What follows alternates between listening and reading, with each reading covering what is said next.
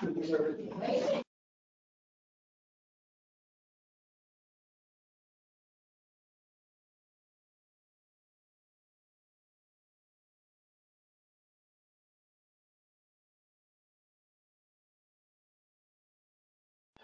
good morning, everybody. My name is Jordan Huggins. Thank you for joining us today. We're not going to get started just yet. We're going to get started probably a couple minutes after 10. I know people are still rolling out of bed or they're coming from something else, but I just want to thank you guys so much for joining us for our brand new digital event series. This is the first talk in that series. Uh, today, new realities and a global perspective, hope from the East. And today we will be having our very own CEO, Janice Wang, and our Executive Director of Consulting, Don Howard, presenting. Again, we're not going to get started just yet. So if you guys could just hang on, and we'll get started soon enough. Just a couple quick housekeeping notes that I'll repeat a couple times. This will only run about 20 minutes or so, and then we'll leave plenty of time for a Q&A at the end. If you have any questions, please submit those questions to us. We're going to have the Q&A at the end again, and you can submit those questions in your GoToWebinar portal. There is a drop-down list that says questions, and you can just send it privately, or you can send it all, and then we will do our best to ask all of those questions. If you have any issues or technical issues during the webinar or during this talk, just chat me directly. And again, that should be a drop-down menu at the very bottom of your GoToWebinar portal, and then there's a chat feature, and you can send that directly to me, and I can do my best to help you during it. So thank you guys again for attending today, and we're going to get started very shortly.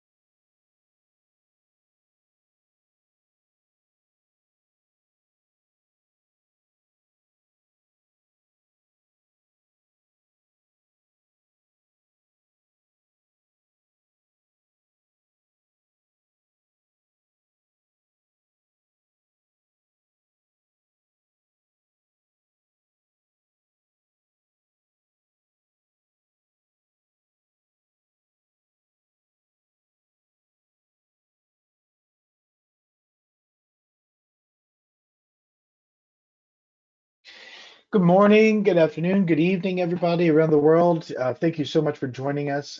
My name is Jordan Huggins. I am the marketing manager here at Alvanon. We're not going to get started just yet. I want to give another minute or two for people to join us as they get out of bed, as they finish up other meetings and stuff.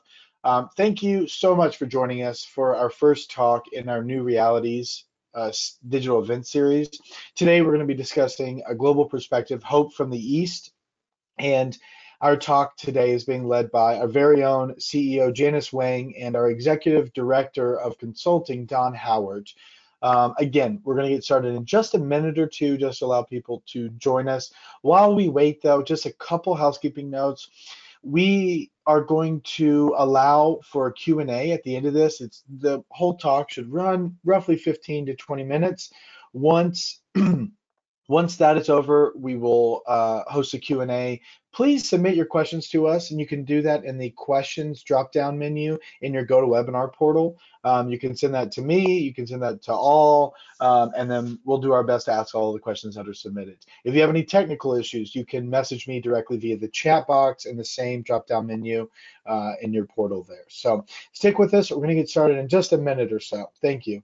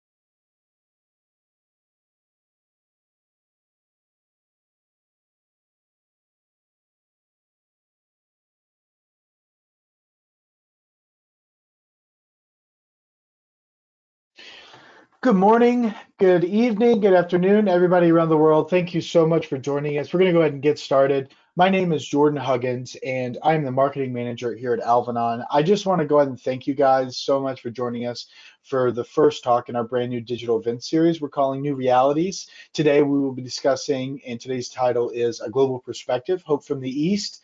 First of all, I hope that everybody is okay. I hope you're healthy. I hope you're staying safe.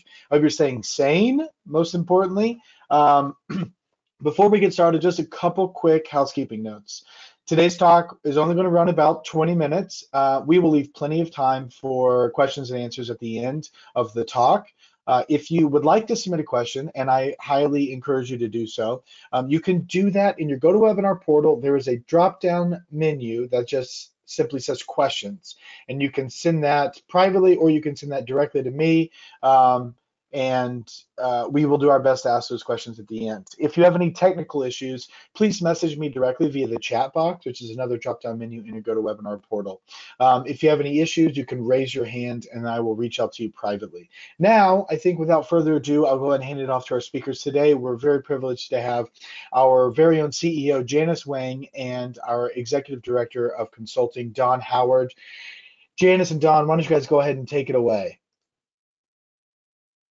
Good morning to all of you in the US. Good afternoon to all of those joining from Europe and the Middle East. And good evening to all of my fellow Asians. Dawn and I are so happy that you've taken some time out of your online day.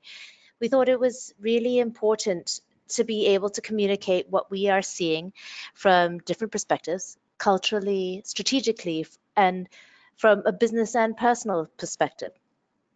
For me, it's been really important to stay connected with the operational side and to share some of the things that we've seen and heard not only from our clients, but from our friends from around the region. Don, I know you and your team have been in daily contact with many brands.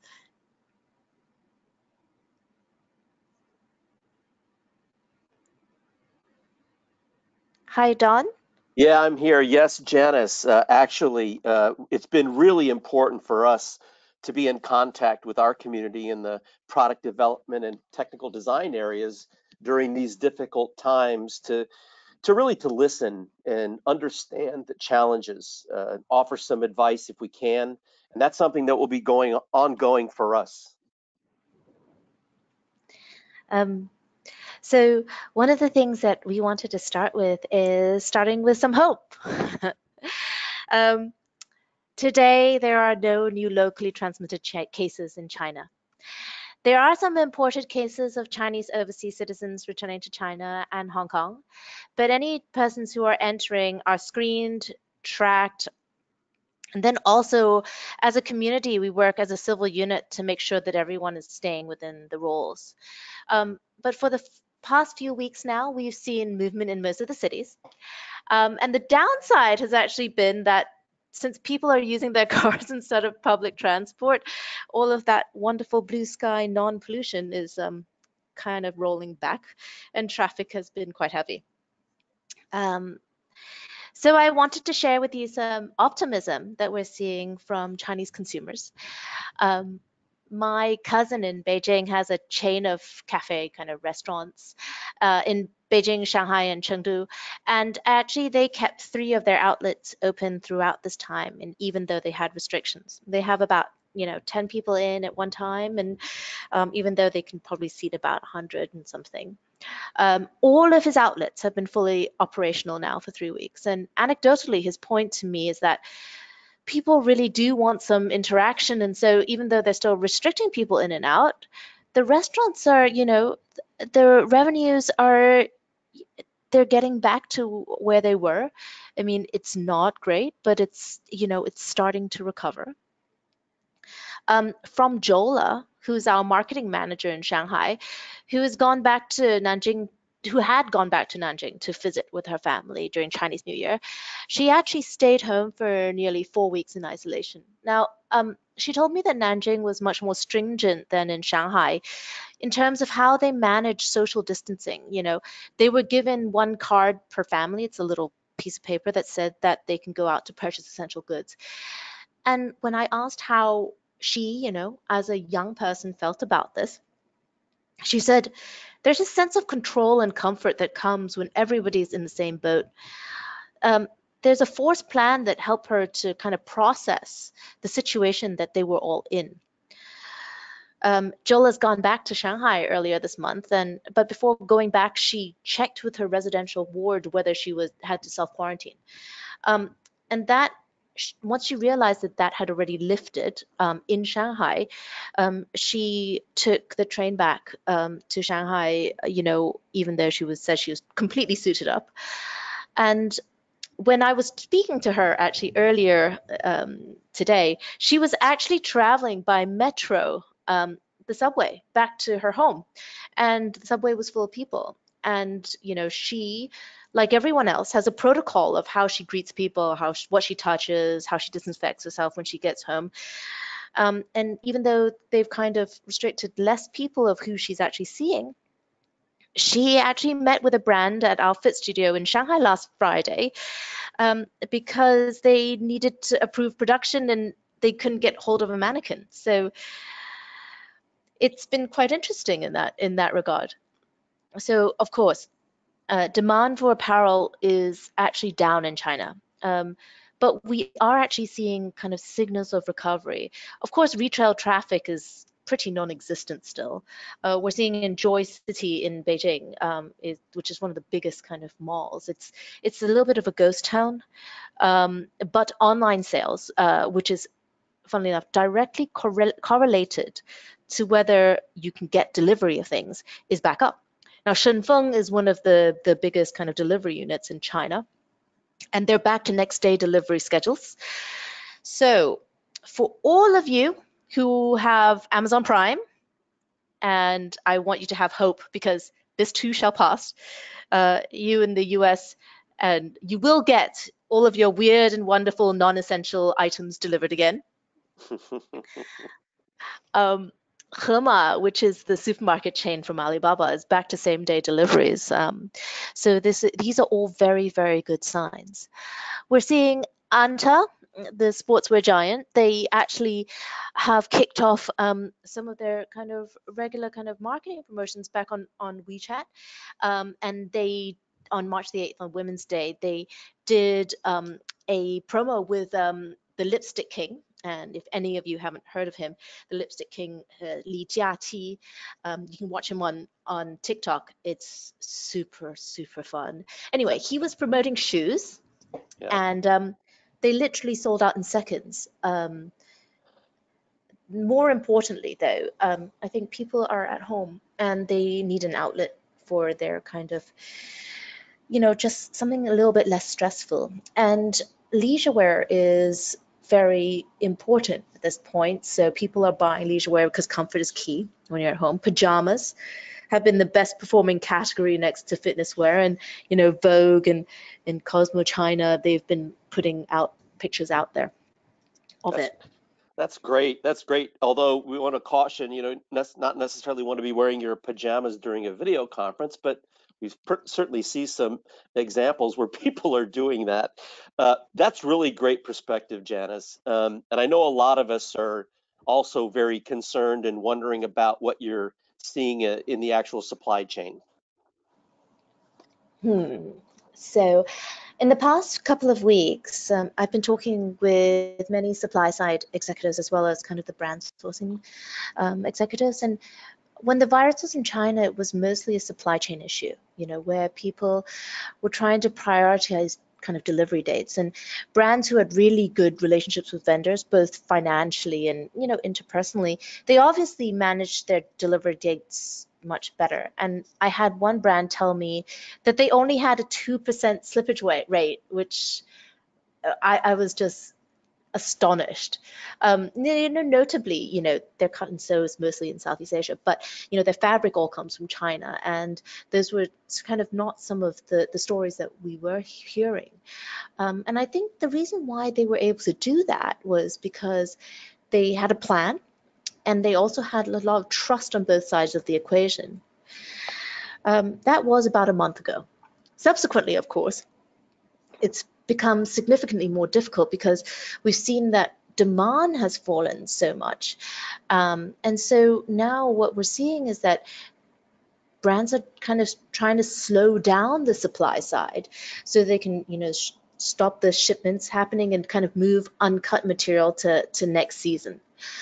But not all are that lucky. When we're hearing of vendors being told that they're not going to be paid for goods already made, we do hear about things like financing requests.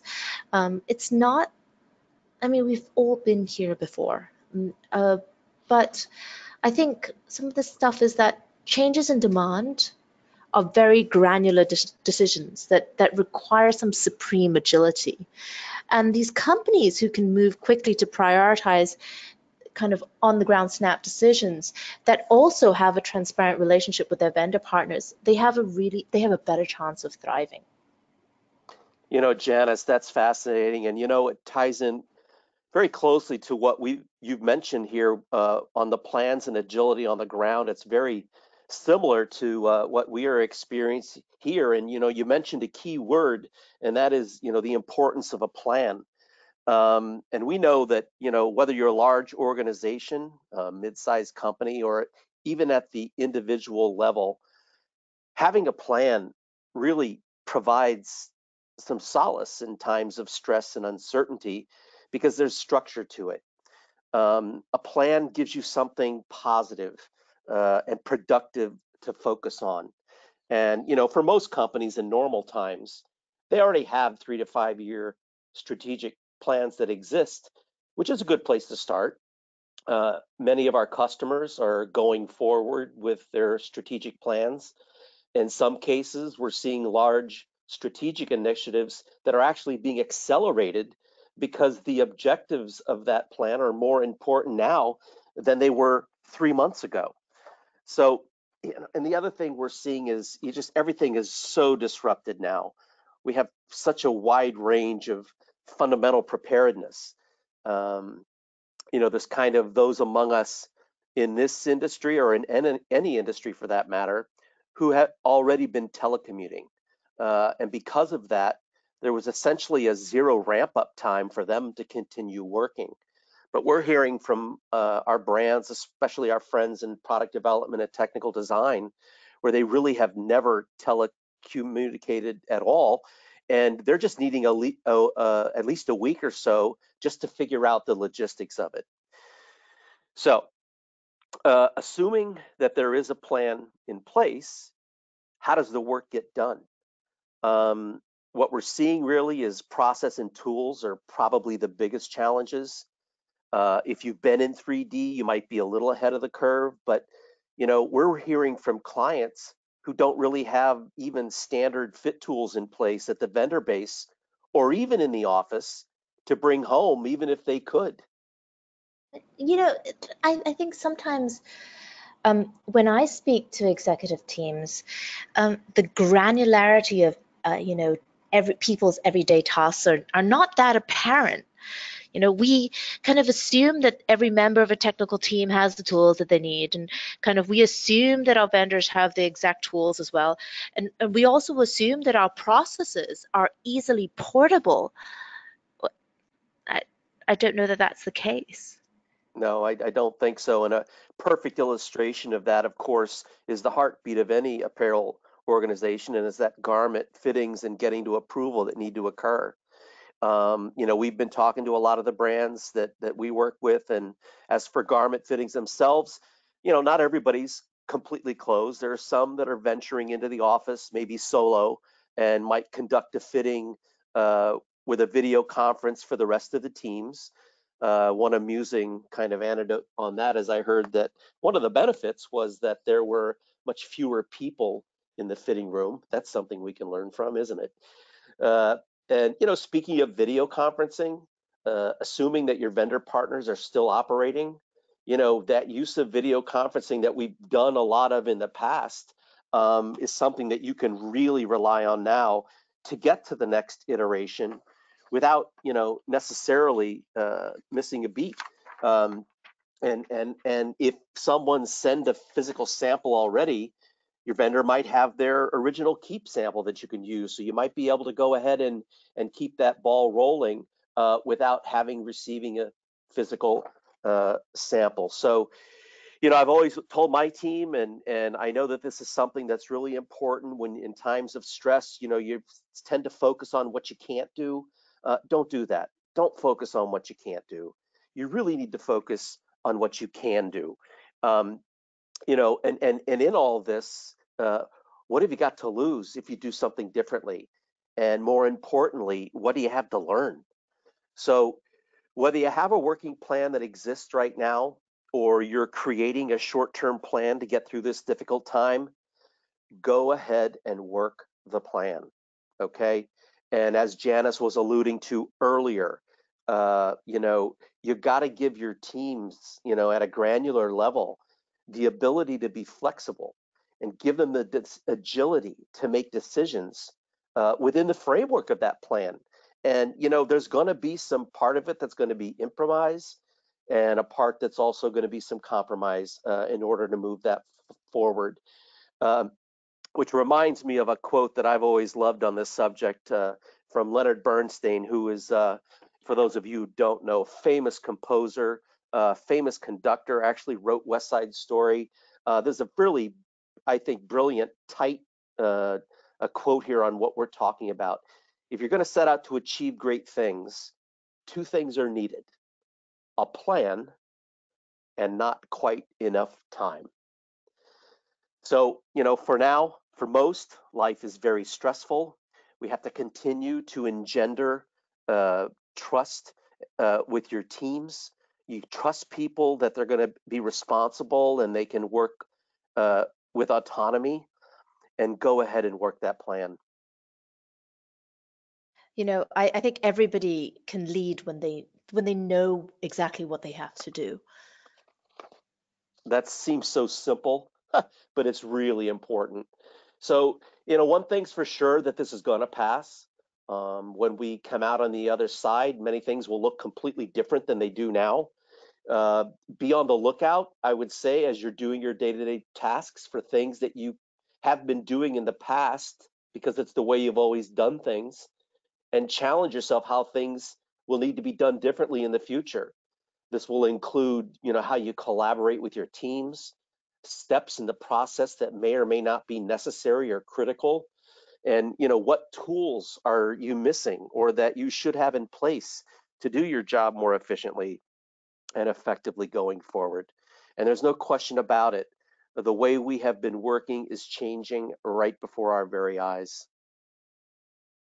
You know, um, my dad, the founder of Alvanon, he said to me, or he also used to say, all we can do is evolve. And I'm thinking about that, and we used to have centuries to evolve. Um, and if we take that Leonard Bernstein at his word and we say that we have no time, what can we actually do? This image that I want to show you is one of a snorkel mask. This is something that was made out of need, right? These 3D engineers in Italy, they kind of, actually, they were just these Italian engineers. They 3D printed the valve piece so that they could make a ventilator out of a snorkel mask. It's pretty MacGyver and genius and just super useful,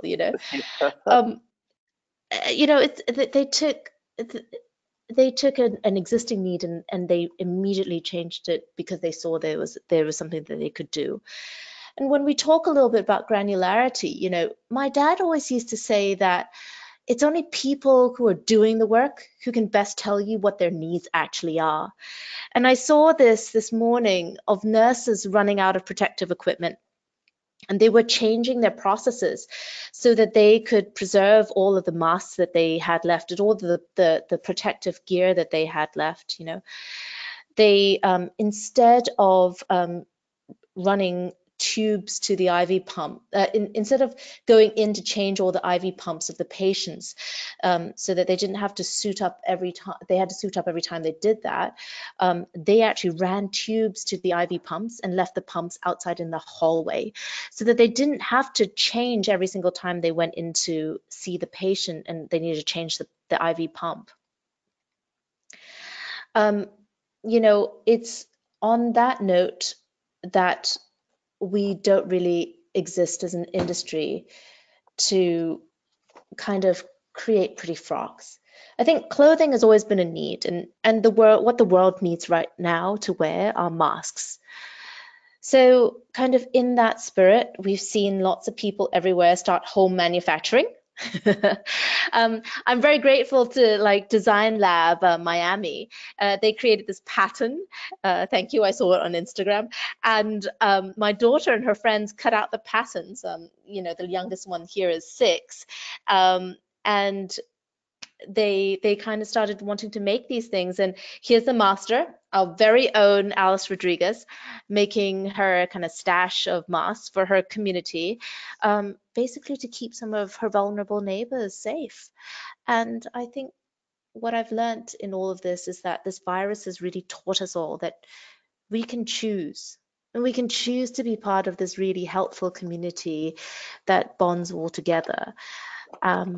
So we decided that we were going to start with hope, and I think I hope that we can kind of end this little talk with some hope. So thank you, everyone. If you have any other questions, please let us know. Hey, Don and Janice, thank you guys so much for that. We do have quite a few questions coming in, and I'll go ahead and roll right into them. The first one comes from Gina. Do you think the demand for casual slash athletic wear will continue, or will it trend to the other extreme and become more elaborate once public health is secure? You want that one, Janice? Sure. You know, what I think is people like being comfortable. I've actually personally lived out of my suitcase for the past 2 months, and it's been very sustainable. But I do also think that that actually the pendulums always swing to extremes. When this is all over, I think what we're going to see is this sustainable wave is still going to go through. I think we are going to want things that are very fancy, but they're going to be made from things that already exist. And that's just a personal point of view, by the way. So. Great. This next question comes from Kathy. What about disruption across the rest of Asia? Any signs of hope in other Asian countries that have been resilient or where production is not as affected? I think we're going to see a lot of disruption. And I think, you know, as an industry, we need to talk about living wages. When factories are good and vendors usually try as much as possible to keep this industry running. But I think what we're going to see is that if we keep pushing for a cheaper and cheaper needle, and we keep pushing for cheaper and cheaper goods, it's inevitable that, you know, you're going to have some bad practices happening. In times of uncertainty, I think that we're seeing, you know, in certain countries that the raw materials couldn't get to the factories in time. And so therefore there's no piecework to be had.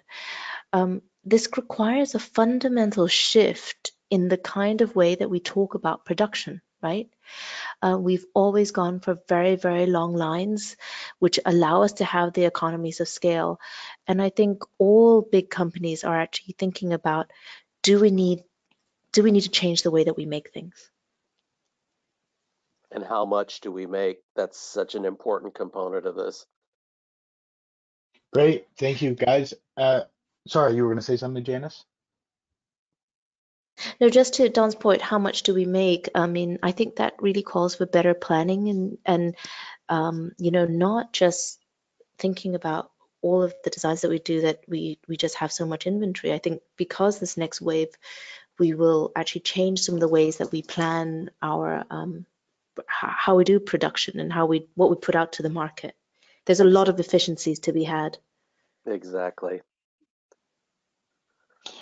Great, thank you guys. This is a separate question from Carolina, but I think it's somewhat related to the original question. Do you have any insights on India? They just went in lockdown for 3 weeks, and what could India learn from what China went through? A very good friend of mine is currently living in India, in Mumbai, and I think the thing that is a little bit different is that culturally, I don't know that I, I think it's not again, it's not nobody wants to go into lockdown. Nobody. You know, it affects a lot of people and the movement and just things that people can do to survive. So if India is able to get its people, their people to basically go into lockdown, hopefully there will be some social distancing that will allow the virus not to spread so fast. We have to just wait and see. I think every culture is different. But if we can track people, the biggest thing to actually go through lockdown is to be able to have a plan to screen, track, and actually test people. I think South Korea did it really, really well. China's done it very well as well. And the world is watching. The world is watching how people do, and the good news is people are learning as we go. As a data geek, I love the fact that there's so much data collection going on, and the more data that you have, and the more capable people you have to analyze that data, the better decisions are going to be made, and those decisions are going to start to get, as we were saying earlier, back to a very granular level.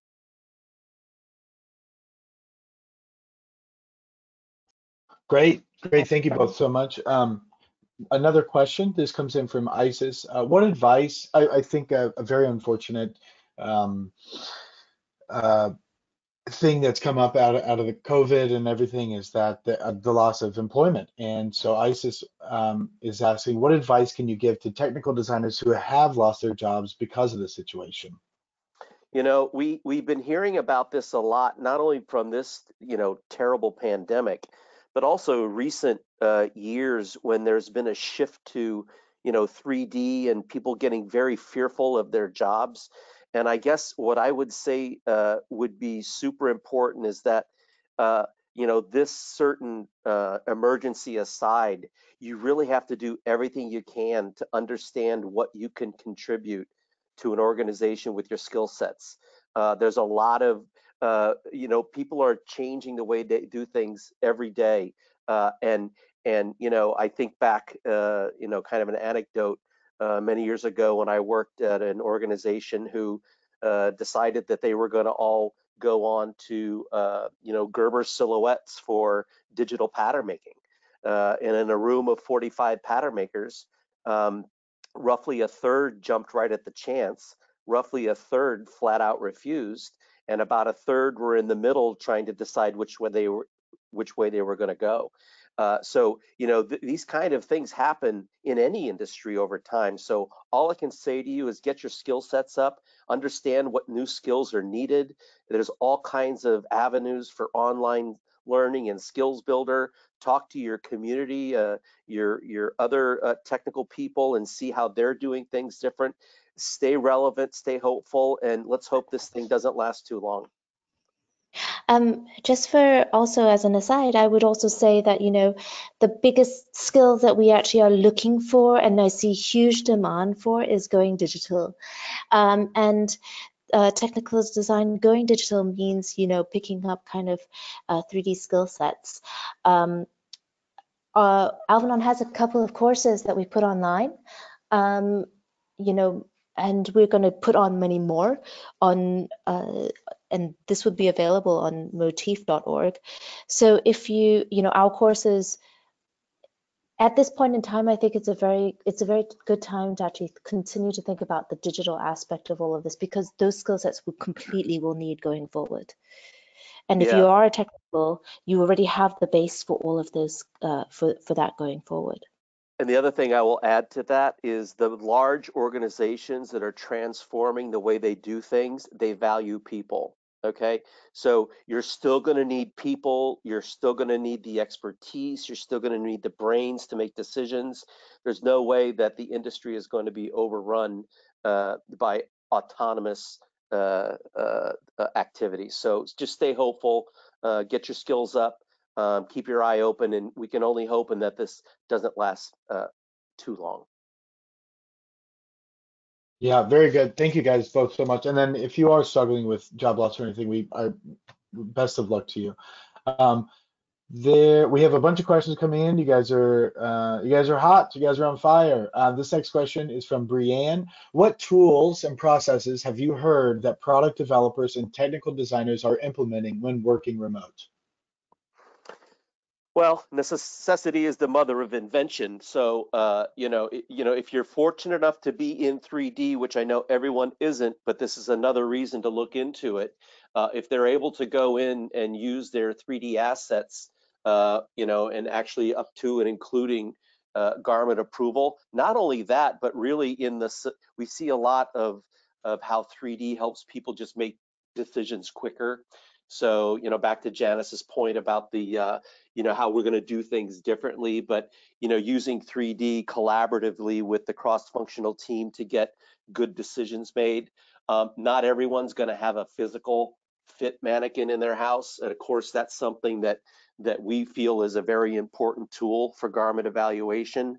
So if your vendor has one and you can communicate with them via video conference to do some corrections or do some evaluation, that's another way to do it.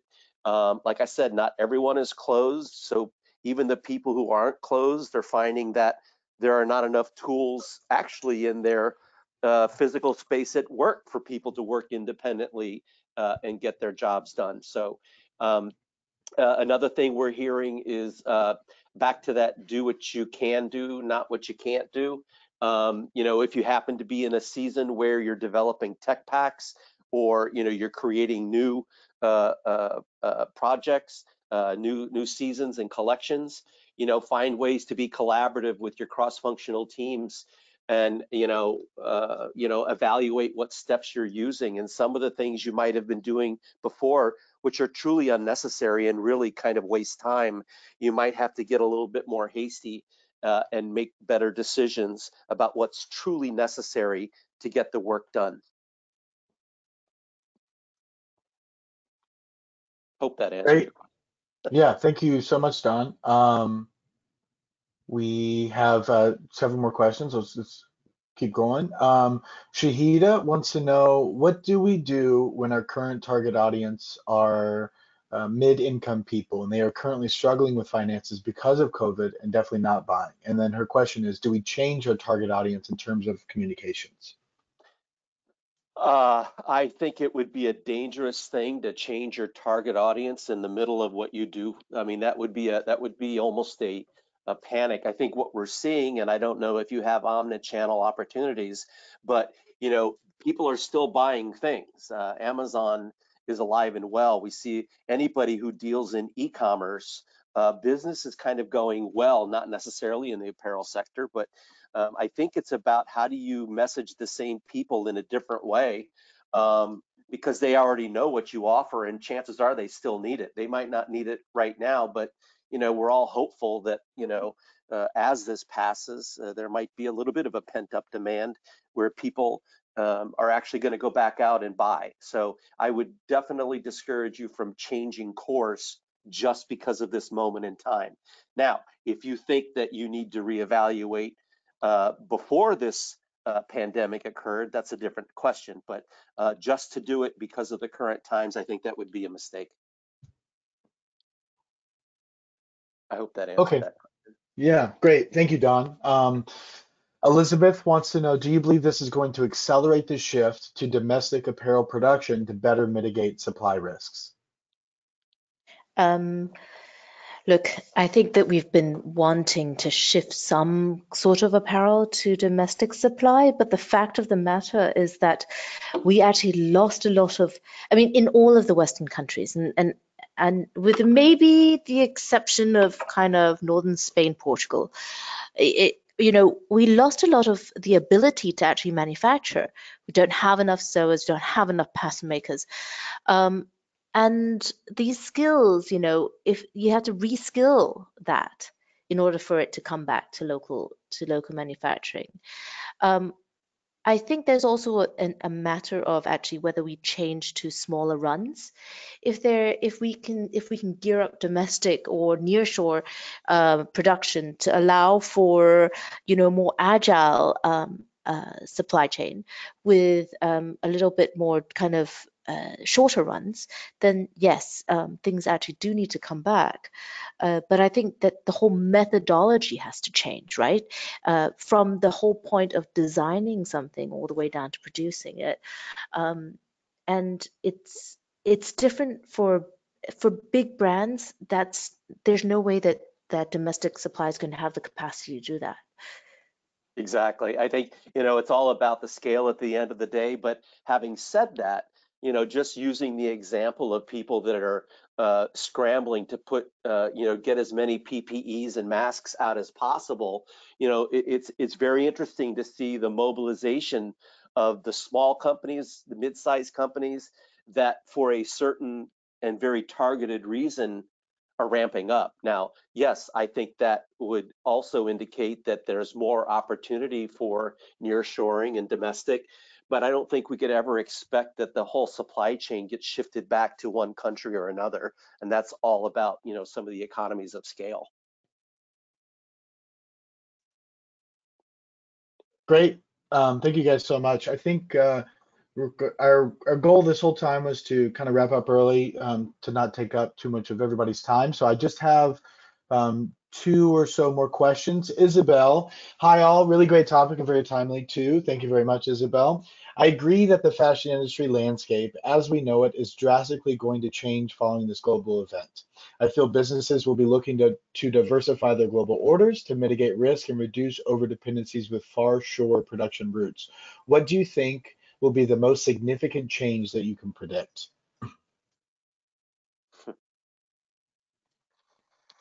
Well, I think in times of crisis, back to talking about how you do things, the key challenges we're seeing right now in doing your job is process and tools.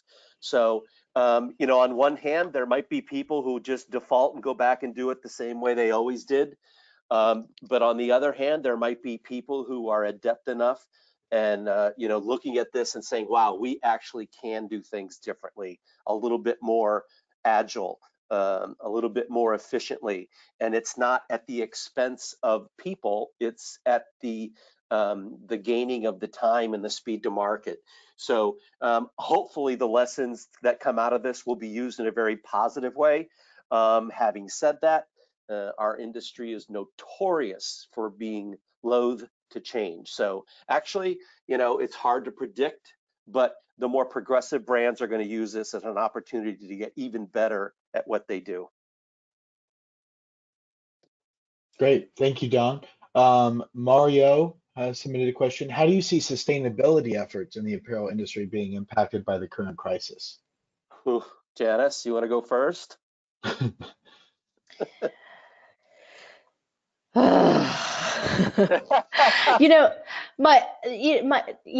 For me, sustainability has always been about efficiency. We actually lose so much in the process and the design process of actually what we do. And that's actually part of the reason that we as an industry cannot be that sustainable. So, it's such a wide topic. I think actually, funnily enough, though, that this crisis brings us to a point where we actually say we must change. Mm-hmm. We have no choice but to change. And hopefully that will allow for, I don't think right now we're working so much on the innovation of things and sustainability, but we're working really much more on